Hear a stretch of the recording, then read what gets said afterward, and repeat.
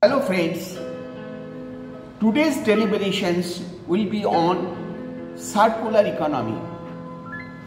Circular economy is a very well talked subject in the economy, and it is equally important for our existence and sustainable growth. Friends, I can give you a reasonable amount of assurance that if you are with me for 5 to 6 minutes time, I can explain you the entire subject, and you may not be required to attend any further workshops or training program on this very relevant subject. But before that, I request you to please like this video and give your esteemed comments so that we can come out with other videos on the relevant subject for your understanding and knowledge. You know the newspapers. After reading the newspaper, we scrap the newspapers. But it is not really scrapped. It is de-inked and again goes through the manufacturing process to prepare paper. Its definition is like that: circular economy is a regenerative economic model that aims to keep resources in use for as long as possible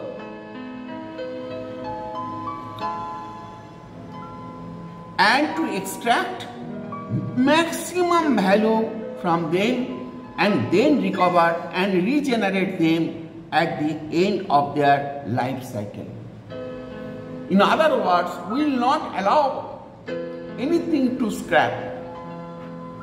Key principles of circular economy.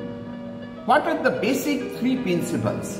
Number 1, designing out waste and pollution. Number 2, keeping products and materials in use. And number 3, regenerating natural systems. These are the 3 major principles of circular economy. Now you can ask me, what are the benefits?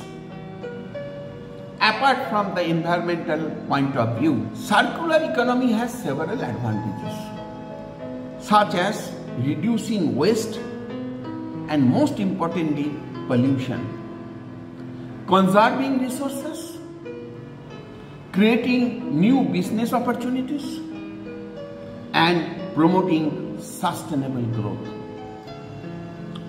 I'll give you some critical examples of circular economy under Indian context.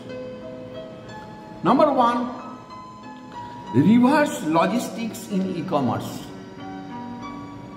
What is that? Reverse logistics is a concept where products are returned to the manufacturer or seller for recycling or reselling. In the Indian context, e-commerce companies like Flipkart and Amazon have implemented this concept by setting up dedicated warehouses for returns and refurbishing products to resell them. This is number 1. Now, upcycling. Upcycling in fashion industry means is a process of transforming old or waste materials into new products of higher value. This higher value is very, very important.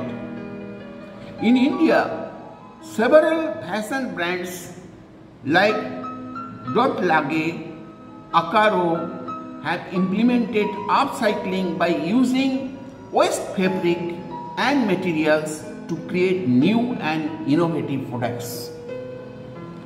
Third, waste to energy is a very, very common usage, particularly by the municipal authorities. Municipal solid waste management. Waste to energy is a process of converting waste into energy. In India, several municipal corporations have already implemented waste to energy products by setting up waste to energy plants to generate electricity from waste. Fourth example is very known to us, that is refill and reuse in FMCG products.